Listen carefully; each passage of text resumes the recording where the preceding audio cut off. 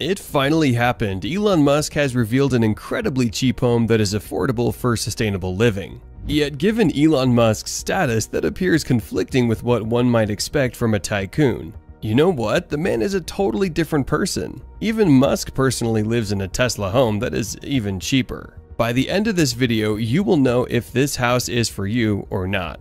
Join me today in this video as we explore Elon Musk's new $15,000 Tesla house. Well, Elon's bag has never been empty, in actuality. Before Tesla was successful in making electric cars available for purchase by the general public, they supplied 3,100 roadsters for an approximate price of $109,000. He started a production line at his firm in San Francisco to build a new model of car. Before we start, first clear your mind with the tiny house movement. There is presently a 100,000 units shortlisted for the residences because of their popularity. The tiny house movement supports modest small housing. Small houses often range in size from 100 to 400 square feet. The majority of tiny homes are constructed on trucks, so they can be relocated easily. They can be utilized as vacation homes or vacation rentals as a guest house in addition to their common use as permanent residences. Elon Musk, the CEO of Tesla, is currently considering the possibility of postponing his work on developing electric automobiles by focusing on a recent favorite project. One such initiative that might turn out to be the future breakthrough in the real estate and housing industries is the creation of moderately priced homes. It is just wow, how a human brain could think so big. We are all surprised now that a Tesla is traveling across Australia in a tiny apartment that is entirely run by renewable power. Here are some things to consider if you're thinking about buying a Tesla tiny house. There are some aspects you should be aware of if you're interested in a little casita. First off, there is a 100,000 unit list for the dwellings at the moment. Second, just a few markets can purchase the residences. I know what you're thinking. Why are people interested in these tiny houses? Well, here's the answer. People are attracted to living in tiny homes for a variety of reasons. Some people wish to live smaller, simpler lifestyles. Others are drawn to tiny homes because of their affordable ownership costs and environmental friendliness. And some individuals simply find them to be quite cute and adorable. Moreover, who doesn't want to live in such a safe and eco-friendly house? The tiny house movement has received a lot of support for Elon Musk's buying of a boxable tiny house. That person chose to live simply in a modest place, even though they were highly affluent and could purchase whatever type of home they want. Others may be encouraged to think about doing the same by this. Let's jump to the history of this tiny house of $15,000. In March and April 2014, Tesla reported spending $2.6 billion to Solar City. After that, it unveiled its brand new solar-powered product, the electric wall, leaving the businessman to wonder where he plans to use all these solar panels. Musk created a $50,000 Lone Star in Boca Chica, Texas. So it's not the rich or lavish residence you might imagine from a billionaire on Twitter. The state acknowledged its unexpected action. Business insiders claim that after the Tesla CEO announced publicly that he wanted to simplify his living, he sold all 7 of his California residences in June 2020 and November 2021, netting roughly $128 million. The report states that a profit of around $250 million was made. Their epic fall spending spree came to an end when they sold their $16,000 square foot property in Hillsborough, California, with 7 rooms and bathrooms, as well as a grand ballroom and flexible library shelves for $30 million. A classy cocktail bar was present. You all are thinking what the cost of such a simple electronic and unique foldable box would be, right? Tesla, a well-known company, appears to have some thoughts on affordable housing. It doesn't sound natural, yes, a sustainable home for $15,000, considering how expensive their other product offerings are. The company states that the house has the weight of 2 tons with 6 by 2 by 4 meters in dimensions. Its solar memory is 1 Tesla power wall and solar energy for 2 kilowatt-hours photovoltaic system for 6 panels. So how is this mobile house working? The battery system, a rechargeable lithium-ion battery intended to self-consume solar energy and lessen reliance on solar panels, is the key component of this Tesla tiny house. A Tesla mobile workshop and configurator are housed inside the small home. Future Tesla tiny house owners will receive training from it on how to build a solar storage system for energy for their houses. The tiny solar power plant that powers Tesla House provides all of its electricity. That is pretty astonishing. The house also has a configurator that enables you to determine how the apartment can produce clean solar energy using solar cells. The Powerwall stores the energy so that it can be utilized all day and night. A specific Tesla app can be used to manage energy flow and efficiency. Not only this, with no electrical cables or hot holes, the Powerwall is perfect for kids and pets. Up to 10 units can be set next to one another on the floor, and the network can be wall-mounted. The energy system is waterproof no matter where it is mounted. Almost silent operation, much quieter and softer than generators. Stop wondering about what would be inside this tiny house. Here is something you are all eager to hear. Tesla Tiny House has environmentally friendly wood cladding, a complete kitchen including cabinets, a refrigerator, a washer, and a microwave. Yes, there is a window over the sink. A bathroom with a large counter, folding glass barn door, and deep bathtub. 375 square feet of living space with over 9 feet of ceilings, large doors and windows. A boxable includes heating and air conditioning as well. Isn't this just incredible? Actually, the structure is made to be extremely durable and never break down. Steel, foam, and concrete are essential components, and they are all tough materials.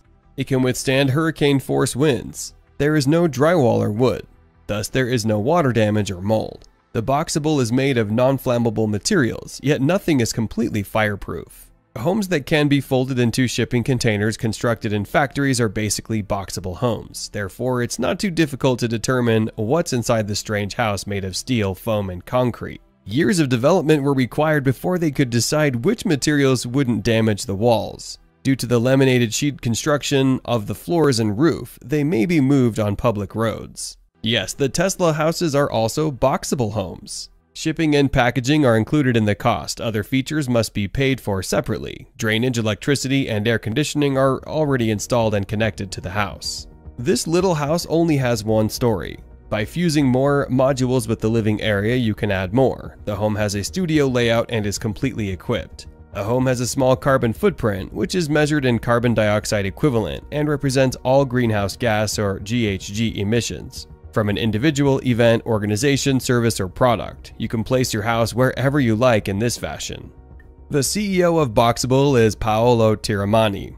The business announced in a YouTube video that it has just built a casita home in Boca Chica for a well-known and top-secret client in November 2021. Although no one was mentioned in the film, Boca Chica was a rather peaceful and quiet location prior to Elon Musk and SpaceX establishing a presence there. So it didn't take long for anyone to realize that Elon Musk's Boxable casita in Boca Chica had been delivered.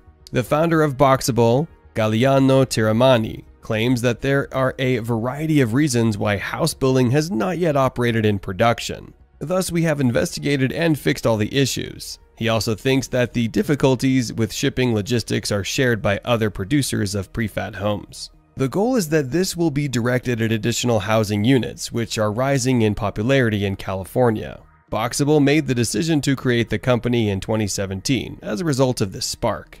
It aspires to industrialize building construction around the world into a production line. Similar to any other object you can produce, a house would be built, brought to your site, and set up within an hour. While some activities during unboxing require heavy apparatus, most of the unboxing could be done by humans. When the outside wall is opened, the other side walls can be seen and the outer wall transforms into the floor. The entire building is covered once the roof is opened. A tiny apartment in a package for 1 or 2 people. It has been engineered to be both energy and environmentally friendly. Your regular energy bills will be as low as possible thanks to the use of the low energy innovation, to guarantee that the dwellings Boxable constructed were made of elements that would not decay.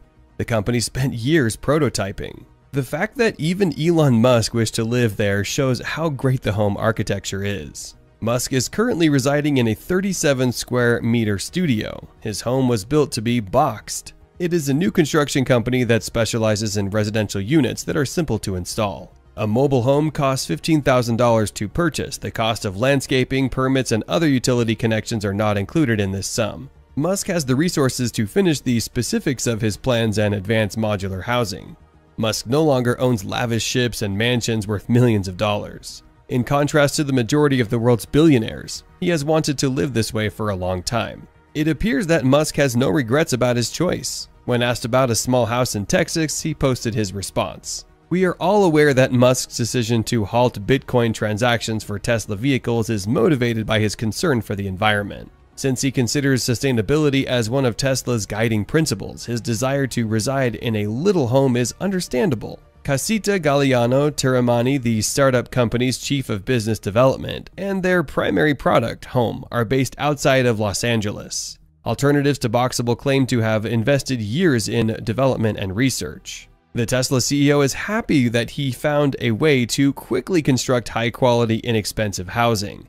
In fact, the firm already has 2 of these residences close to the Starbase region. Despite its diminutive size and low cost, Tesla headquarters is not inexpensive in terms of quality. The sidewalls, floors, and roofs of the units are functionally laminated with panels composed of steel and EPS foam, which will not distort and last a lifetime. Boxable Tesla houses assert that their modest residence is incredibly energy efficient. The implementation of LED lighting and technology promotes resident comfort while conserving resources. These houses are robust, snow-resistant in 90% of North America, and retrofittable to suit the other 10%. Compared to traditional homes, tiny houses typically consume less energy and have smaller footprints, which is better for the environment. According to the manufacturer, they are far more durable than the typical building composed of magnesium oxide wallboard. These environmentally friendly materials for mold and mildew resistance, as well as fire resistance, are made to withstand extreme weather conditions like hurricanes.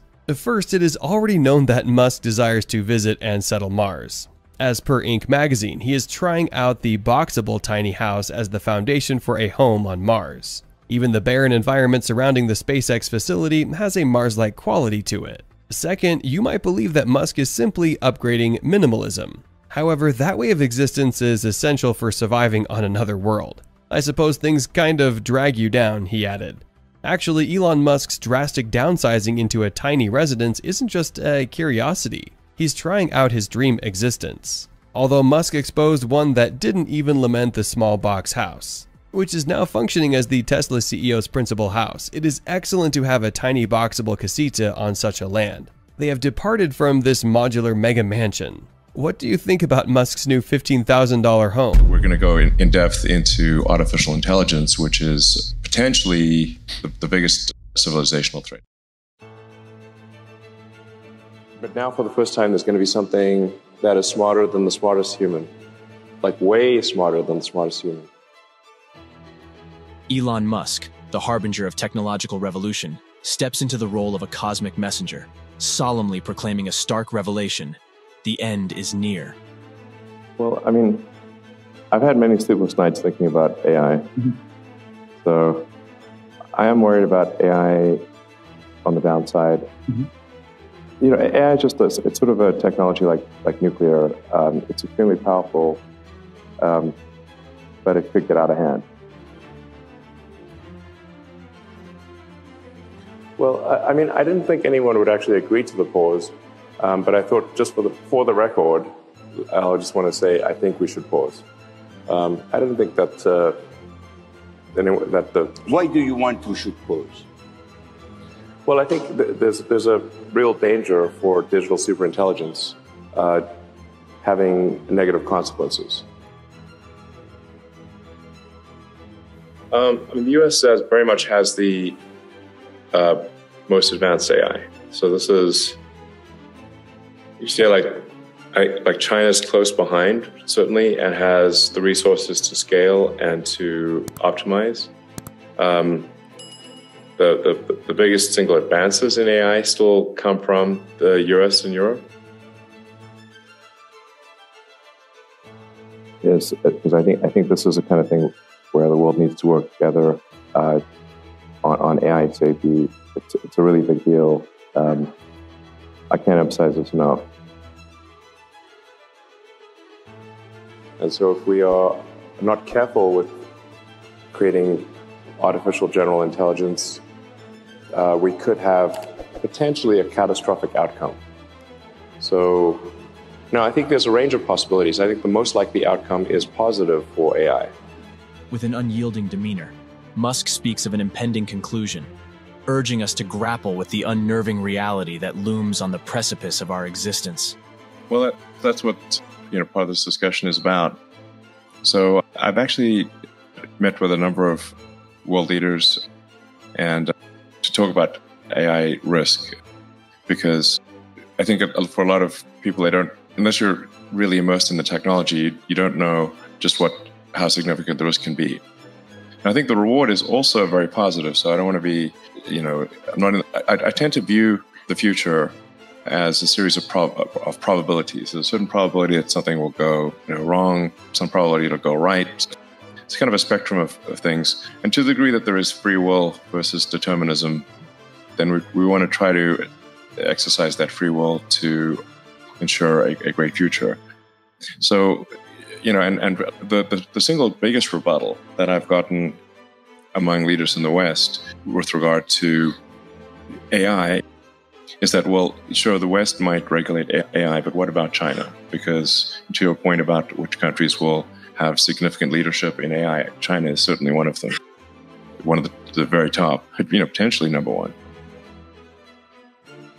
But that's not every possible outcome. So we need to minimize the probability that something will go wrong with digital superintelligence. Yes.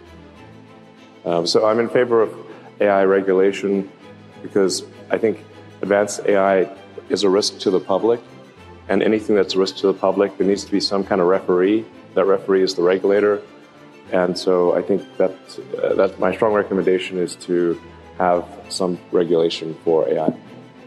His words become a somber mantra, echoing through the chambers of contemplation, forcing us to confront the fragility of our mortal coil and the impermanence of our endeavors.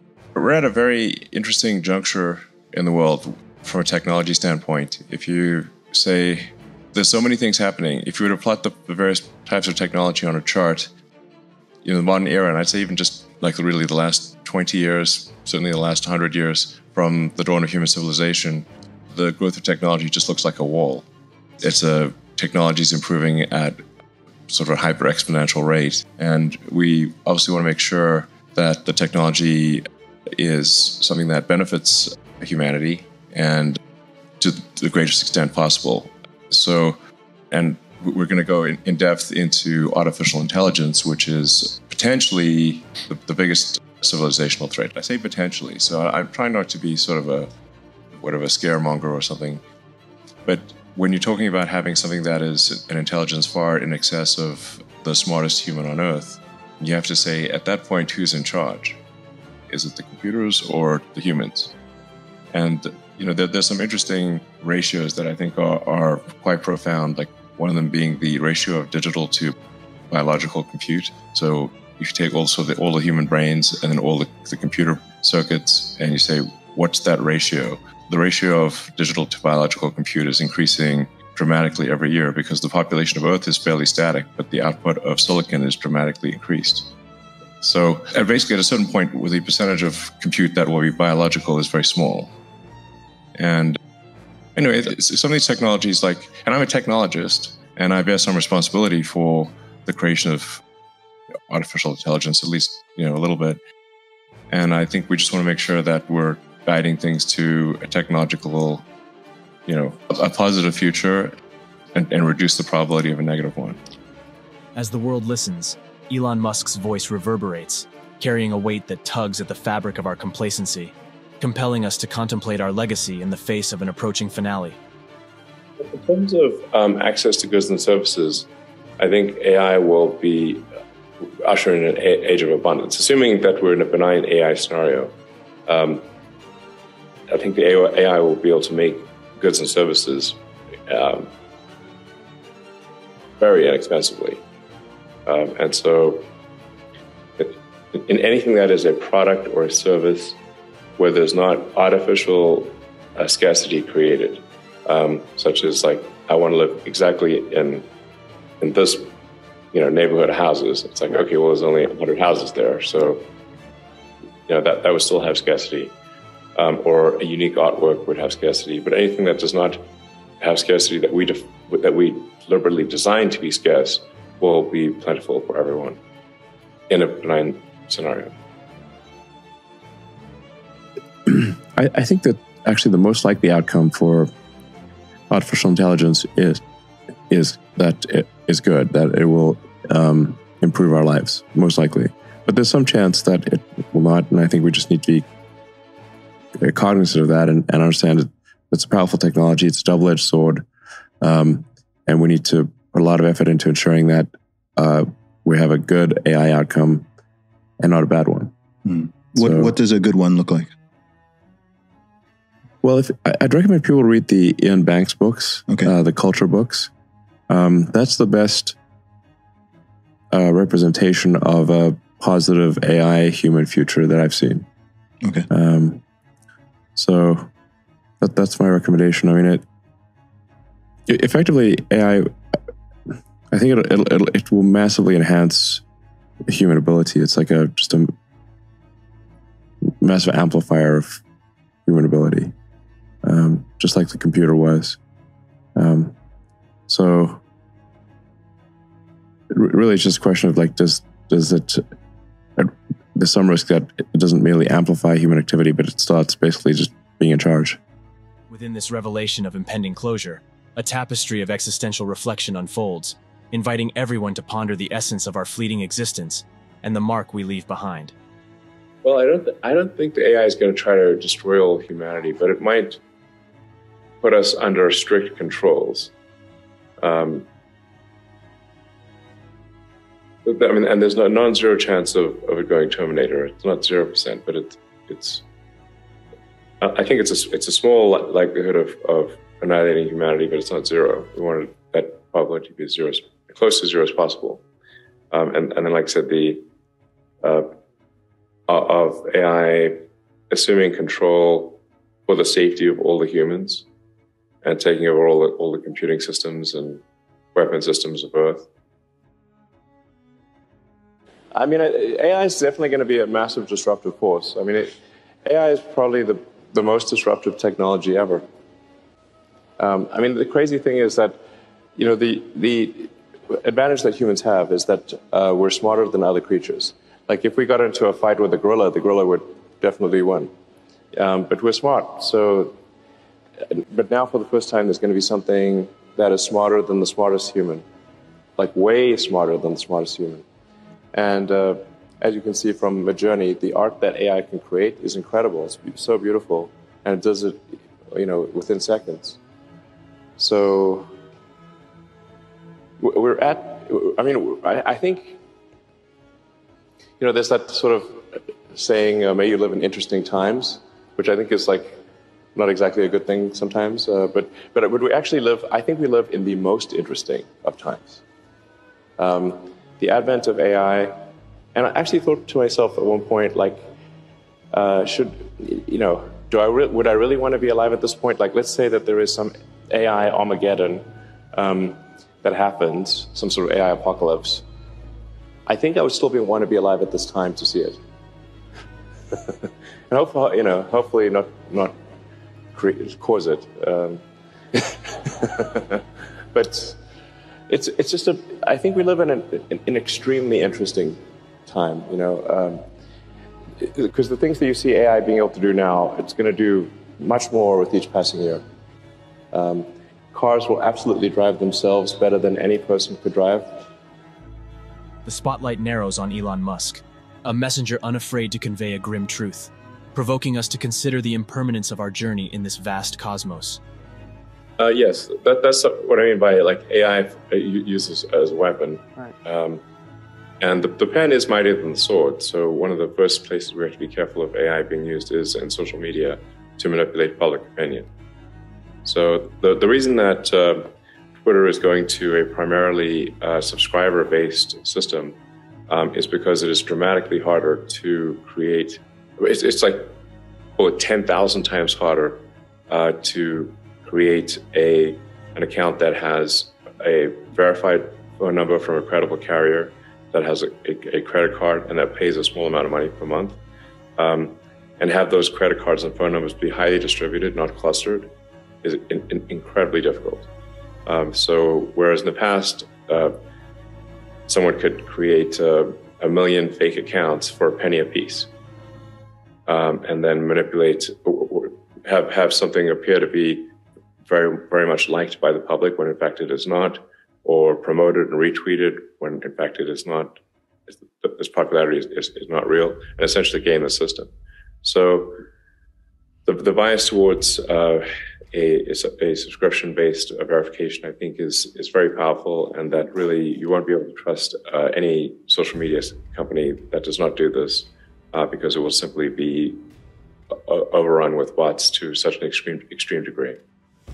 In this age of introspection, Elon Musk stands as a guide, challenging us all to recognize the transience of our worldly pursuits and encouraging us to find meaning in the moments that define our fleeting lives. AI will certainly be very disruptive because jobs will be different. So no, I think the change caused by AI is going to be pretty radical. So there will, a lot of jobs that currently exist won't exist in the future. But I think there will be new jobs. And I do think, like in a benign AI scenario, we will really have an age of abundance. I think really goods and services, unless they're artificially made scarce, like it's specialized artwork, or you want that particular house in that neighborhood, like it has to be an artificial scarcity. But anything that is not made artificially scarce will be plentiful as in a benign AI scenario. You'll be able to have any products and services you want. I think that's something we need to be on the lookout for in a big way, is to make sure that we're minimizing the impact of AI manipulation. We're certainly very much taking that seriously at X Twitter, X/Twitter, and I think we're putting in place all of the protections to minimize and certainly detect when we see large-scale manipulation of the system. But if you like to say, what is an economy? An economy is GDP per capita times capita. Now, what happens if you don't actually have a limit on capita? If you have an unlimited number of sort of people or robots, it's not clear what meaning an economy has at that point, because you have an unlimited economy effectively. So like on the good side, the plus side of AI is that I think we are heading for an age of abundance, where any goods and services that you want, you can just have. So that's the positive side of AI future, is an age of abundance. Exactly. So it's like, how do we find meaning and relevance? Yeah. If you have an age of abundance where the computer, you just ask for anything and get it, it is something we'll have to struggle with. That'll be, I don't know. I think that's kind of most likely where we're headed, is an age of abundance. But it will definitely cause some existential angst.